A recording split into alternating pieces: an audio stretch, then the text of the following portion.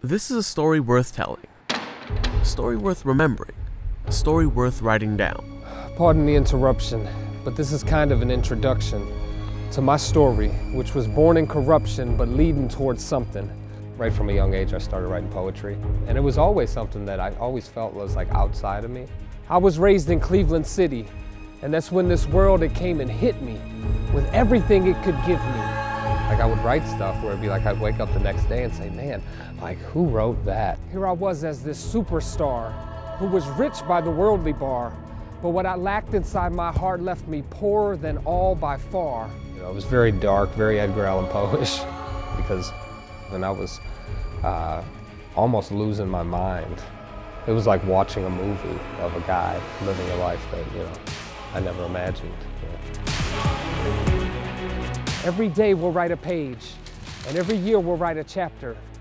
The things we say and the choices we make will be the story that is captured. This is a story of Jeff Badaziani. It's a story he wouldn't have ever believed if he hadn't lived it himself. CNN once called Slavic Village in Cleveland, Ohio, the worst neighborhood in America. If that's true, Jeff Badaziani probably helped make it so. It's a neighborhood where a lot of people sell drugs because they feel like there's nothing else I could do. I used to say I sell drugs because I'm smart, That was my spiel. By the time I was 19, it had spread throughout the Midwest United States. It was in Michigan, West Virginia, Pennsylvania. And before I really even knew what had happened, police had closed in on my operation. They nailed me hard, and I was in prison facing up to 7 years in prison. Stuck behind bars, digging inside a box of old donated paperback books, Jeff found this. I took this Bible out and just took it back to my bunk. And then every night, I would just start to read, and I came to John 15, and Jesus, hit the home run. For me at least, he said, I'm the vine in this world. You're all branches. Apart from me, you can't do anything, but if you plug into me, I'll bear fruit in your life, fruit that lasts. And it was probably the realest thing I had ever heard anyone say. And I said, God, I don't really have much to offer at this point, but give me that abundant life that you're talking about, man. That led to this. After Jeff got out of jail, the owner of a neighborhood restaurant came to him with a proposition. He says, what would you do if I gave you 100 pounds of chicken a week? And so I just thought to myself, I know every addict that's going to buy drugs instead of food. I know every alley, every house. I would go hit my old neighborhood and just start handing out chicken. So Jeff Badaziani, the ex-drug kingpin of Slavic Village, started going door to door, handing out free food. I had spent a decade delivering polluted water to the people in my community. And God had opened a door for me to come back with living water and say, look, Jeff, one drink and it's over. Like everything that ails your home,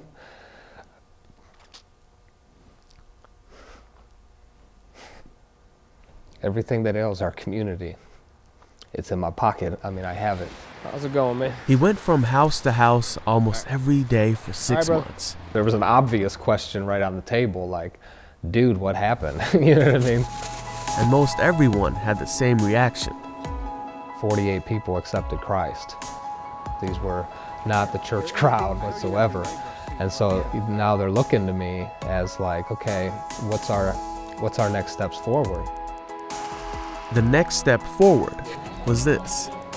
In 2012, Jeff Badaziani started Forward Church. I run around like this foolish and lame world. I had no history in church or how to do church. Really all I had was this instruction manual that I found in a prison cell. Seek the kingdom of God above all else. And it was like, you know what, I don't really know how to do this, but I know that this word transformed my life. And so now, in what used to be called the worst neighborhood in America, almost 200 people have given their lives to Jesus. You don't have to convince people in our community that they're needy. It's just a matter of convincing them what they truly do need. And so, yeah, over the past 2 years, I've just watched God really do some awesome things. This is a story worth telling, a story worth remembering, a story worth writing down. It's clear that your glare might be the only thing that can repair this despair.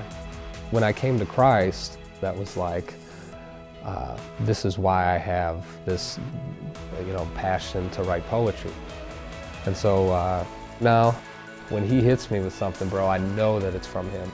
Because every day we'll write a page, and every year we'll write a chapter. But everything that this world can offer us cannot compare to your happily ever after. This is a story by Jeff Bozziani, a story about one of the best neighborhoods in America, a story people here never would have believed if they hadn't seen it for themselves.